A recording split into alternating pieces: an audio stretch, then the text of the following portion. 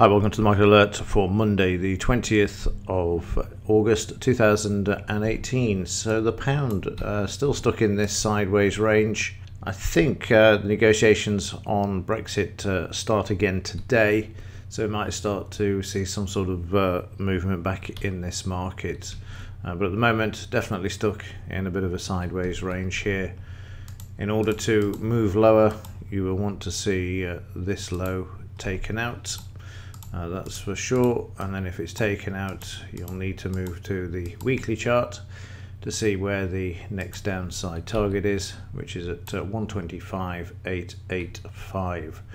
That's where the next one is, and then after that you can see how the market has these other areas of support all the way over to here. Let me just bring those up for you. There you go. Going back to 2017 last year, when we had a low of 119 for the pound there.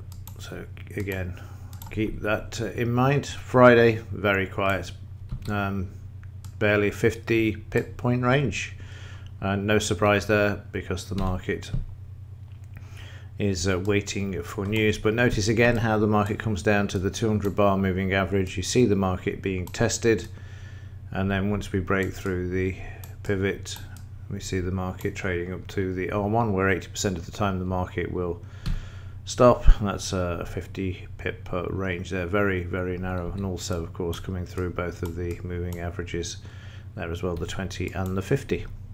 News today, absolutely nothing. Pointless waiting for these minor players when it comes to moving the markets. So no news today is the easiest way to explain that one. And then in the Dow on Friday, the market trading up to the 25,694 as we spoke of in the alert, but notice the volume is high compared to the previous day's range. The market moving up sharply on Thursday, the range narrower on Friday, and the volume greater, so there's some selling pressure around as we approach this area of resistance here, 25,694, just under the 25,700. And every time we've got to this point, really, you can see why we've got this selling pressure area for this market. So watch the 76% area as well, because if we blast through, we're going to find resistance there as well. There's no news today, so the market's free to move through and head for those target areas. Friday, market moves up to the close of Friday, pulls back 76% as we see here. Just take the extend right out. There you go. You can see, you'll see, your eyes get used to seeing this. There's your 76% retracement, so up, back down, then through the two averages there, sitting on the psychological level there of 25,550. Then you've got the close and also the 200 bar moving average. What happens here? You get some sort of pressure, the market trades sideways, and then eventually is able to nudge through and then just work its way up. Where does it come back to? 200 bar average, with the high of Thursday as well. And then we get the late session blast, which is not uncommon. Where does it trade to? Exactly where we had 25,694. And once you start putting all of these tools together, it's very easy to forecast where the market's likely to go. And if it isn't going to do that, it's going to do the opposite. So you have two scenarios that you can account for. It's putting the effort in to know what those two possibilities are going to be, and then how to trade them when they turn up. But the majority of the cases, in particular the Dow, because it's been a bull market since 2008, you will get that sort of 76% retracement either on the up or the down, depending on the sort of the short-term trend of the market. So for example, if you've got this situation now where the market has moved up. We know we've got some selling pressure. We're looking at the background of the market. We're above all three averages, but we could see the market do this first before it does this, or it will just do this. So either profit taking after the recent move, or it's got enough to, there's no selling around to actually drive through to the upside. So that will be gauged by looking in the 5-minute chart. So if this was the start of the session, the market moves higher, pulls back 76%, and then look at the pivots and everything else and the averages, and you can work your way that way. Otherwise you could end up with a situation where the market moves up, sorry, the other way around, the market moves down, up, comes back 76%, and then you see profit taking. So you can gauge either way what the market's likely to do there. So that's the Dow. It's looking bullish, as it has done for the last 10 years. There's nothing to stop it at this point in time, still in the summer holes.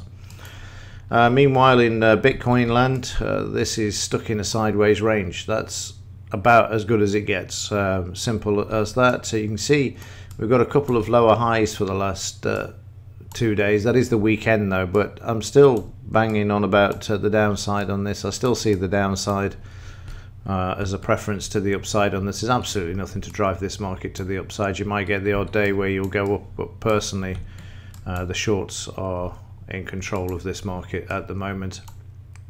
As can be seen here, you've got all of these sell signals.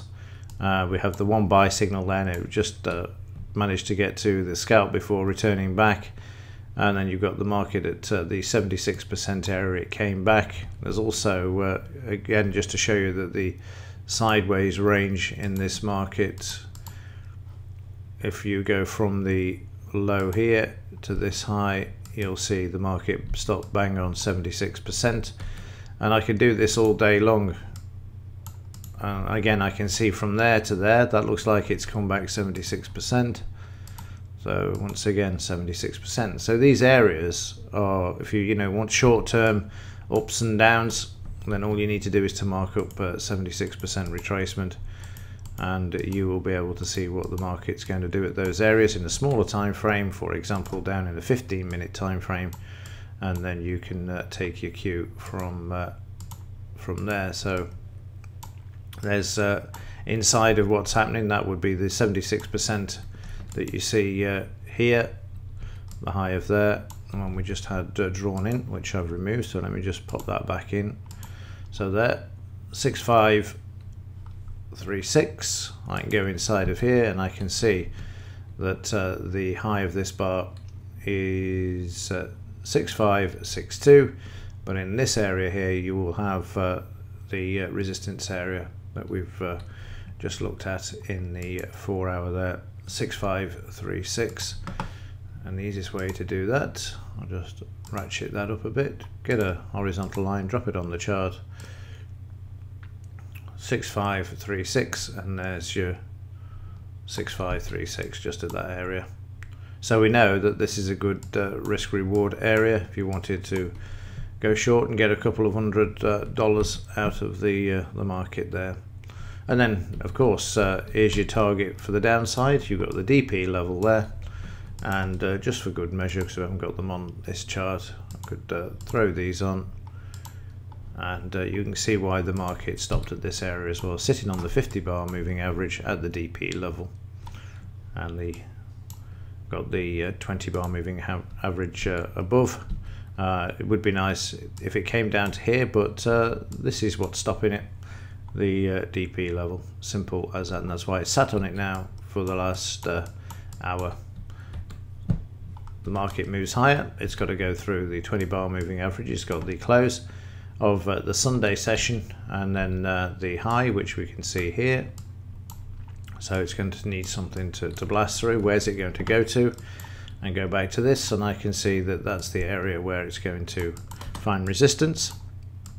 And if I wanted a longer term target, I can just see exactly where they are, and again you can see the sideways channel that this market's in. So there's a pretty good chance that it's likely to head down that way, But again, you can read it, you can see exactly where we are as far as the market's concerned. You can do this all day long, drawing in these lines and watching the market trade to it. Right, that will do it for this one. No news today. Dow possibly up, as there's nothing to stop any sort of selling, or we may have profit taking as it's been up quite sharply over the last few days. Again, that you can determine that when the market opens. Pound sideways, waiting for Brexit news, and a Bitcoin stuck in a sideways trading range as well. Okay, that will do it for this one. If there is anything to report, I will let you know. But other than that, as ever, thanks for watching. See you in the next one.